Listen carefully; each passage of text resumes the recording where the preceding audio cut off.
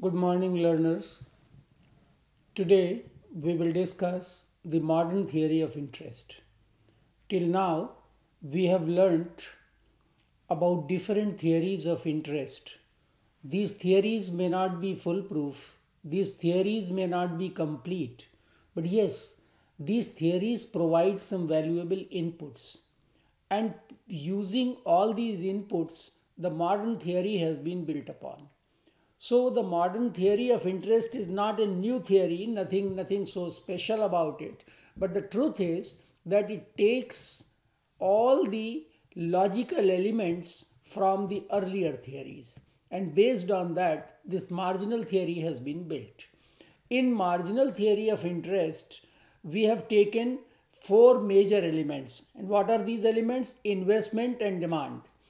Investment and demand curve is available to us from the classical theory. Then savings line, this is also available from the classical theory. Then liquidity preference curve, this is available from the theory liquidity preference given by J.M. Keynes. Then quantity of money, as we know that Keynes had said that quantity of money or supply of money includes coins, notes, and bank credit. And all this is regulated by the government, therefore, at a point of time, it remains fixed. It's not variable, it remains fixed. So, money supply is fixed, and on the other hand, the decides demand for liquidity preference that decides the rate of interest. But when we come to the other aspects, then we forget that one more important thing which has been learned earlier is the marginal productivity of money. Money is demanded because it has got the marginal productivity. And the fact that money has got the productivity is it is demanded by the producers. So putting all these factors together, the modern theory has been created. So in modern theory, it takes two elements from the classical theory, that is savings and investment, and it takes two elements from liquidity preference, that is supply of money and liquidity preference. So in all, these four elements put together, they create the modern theory. Now, the above four factors, that is savings, investment, liquidity preference, and quantity of money and income levels, will decide the rate of interest. So, how is determination of interest done, and how is interest savings curve is derived? We will see this functioning with the help of a diagram. Both these diagrams are related to each other. Diagram 2 is an extension of diagram 1. In diagram 1, on the x-axis, we have given savings and investment. And on the y-axis, we have shown the interest. So, if we look at the levels of interest with the help of savings and investment, then what we know, that investment line is given. Investment line is a negatively sloped line. Now, levels of income keep changing. Initially, the level of income is S1, Y1. And we notice that at point P, it intersects I curve. So, from P, if you draw a perpendicular line on the x-axis, then it will decide the savings and investment at this level of interest. And as the income level goes on changing, say from S1, Y1 to S2, Y2, then S3 to Y3, then S4 to Y4, and S5 to Y5. And we get to know these 5 levels of income. So as the level of income changes, the interest also changes. These points of intersection, that is P1, P2, P3, P4 and P5. These points tell us the different equilibriums created as a result of a change in income. Because earlier it was not considered, but the truth is that level of income is a very important determinant in the determination of interest. So this level of income decides the rate of interest along with the investment line. Now if we draw a dotted line from this diagram to the next diagram, then we notice that the first equilibrium touches at point R, the second equilibrium touches at point R2, the third equilibrium touches at R3, R4 and R5. So we get these 5 points. And similarly, these income levels are represented by Y1, Y2, Y3, Y4 and Y5. And if you draw all these lines, then you get the 5 points A, B, C, D, E. And this is, by joining all these points, what we get is the investment savings curve. This is the demand side of the interest as per the modern theory. So in the modern theory, we have to derive the investment savings curve. This investment and savings, these are the real elements. These elements have been taken from the classical theory. But these elements are dependent on the levels of income. Different levels of income which has been shown over here as S1, Y1 to S5 to Y5. 5 levels of income. 5 levels of income give 5 equilibrium points. From these 5 equilibrium points, if we draw a straight line to the next diagram, then we get to know the 5 other points A, B, C, D and E. And by joining all these points, we get the IS curve, that is the investment savings curve. Now, in the earlier diagram, we have seen that at particular rate of interest, savings and investment are in equilibrium. Savings and investment are in equilibrium because it has been decided with the help of different income levels and investment levels. So as the income level increases, the curve also shifts to the right, and we notice that 5 new equilibriums are received. We get the 5 new equilibriums. So the demand side is created, and as the demand increases, investment also increases. So income curve shifts to the right. Now we come to the supply side. If we take the supply side of income, then we get to know that rate of interest is determined by the level of income and quantity of investment is found out. As we know from the theory given by Keynes, that income level is fixed. So it shall be denoted by a straight line OQ drawn perpendicular on the x-axis parallel to y-axis. And at this level, we will notice that levels of income change. And as the levels of income change, the rate of interest also change. And this is how we get the path of the investment savings curve. And this investment savings curve has been denoted here as the LM curve. Now let us go to the diagram and have a look at it as to how does it function. In these two diagrams, you will notice that on the x-axis quantity of money supply has been shown, and on the y-axis the interest has been shown. As we know from the theory of Keynes that quantity of money supply is fixed by the regulator at any point of time, and it includes everything, that is coins, currency, bank credit, savings, everything put together. So this is OQ, a straight line, because it is fixed at a period during a period of time. Now since this is fixed, how will interest rate be determined? It will be determined by income levels. Say level of income is L1, Y1, then this is the level of interest. If income rises L2, Y2 and further L3, Y3 to L5 to Y5, then we get to know that rate of interest goes on increasing. And if we draw a line for the next diagram, parallel line to x-axis, then this gives us 5 points, R1, R2, R3, R4, R5.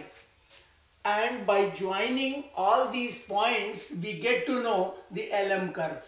You will notice over here that as given in the theory of Keynes, that liquidity preference theory, there is a certain part which is not dependent on interest.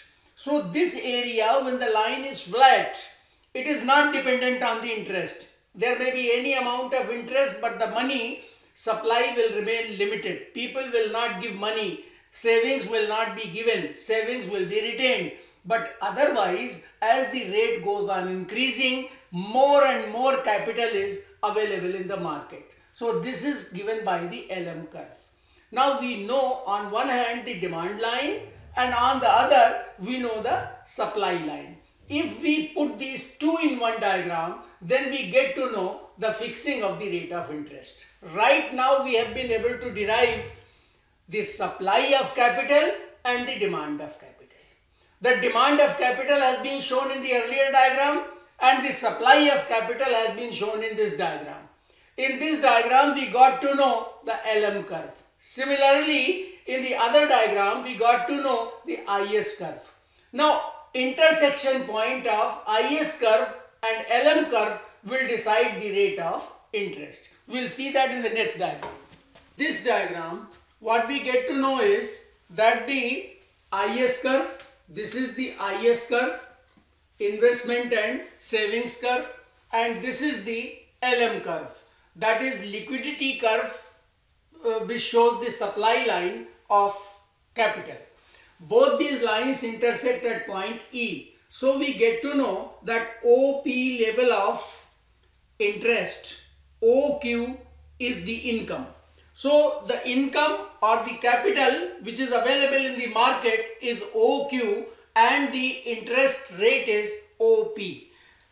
Here savings and investments are equal. Whatever are the savings, the same are the investments.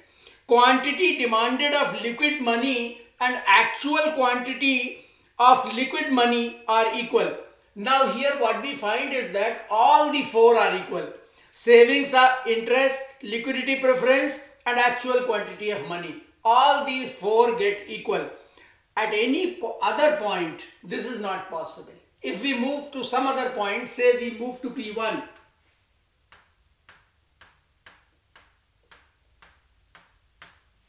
Here you will notice that savings are till this point and this liquidity is at this level. Money supply and liquidity are at this level. So both are different. This is more and this is less. Similarly, if you shift to another point, there again you will find the same thing will happen.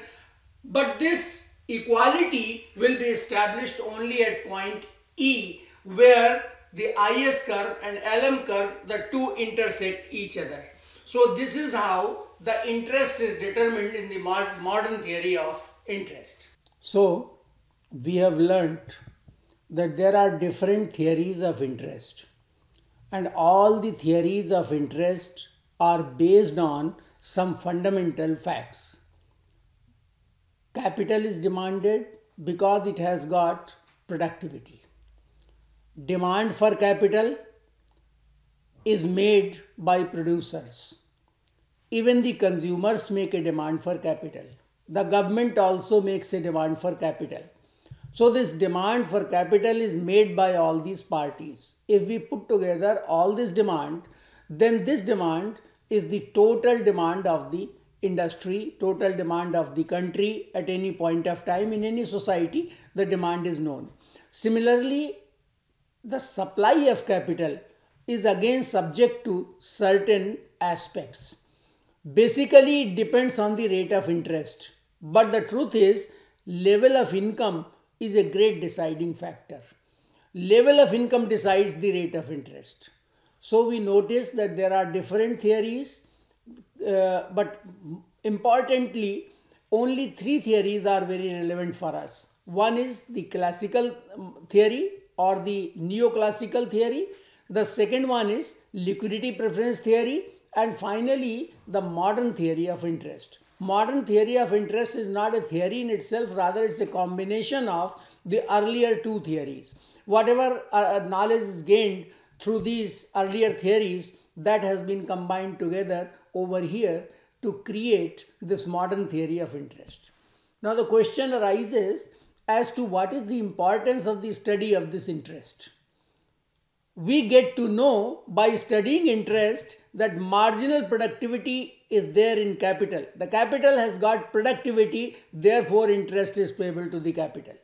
We get to know that by giving capital, some sacrifice is made, some wait takes place, there is some time preference, and therefore interest must be paid.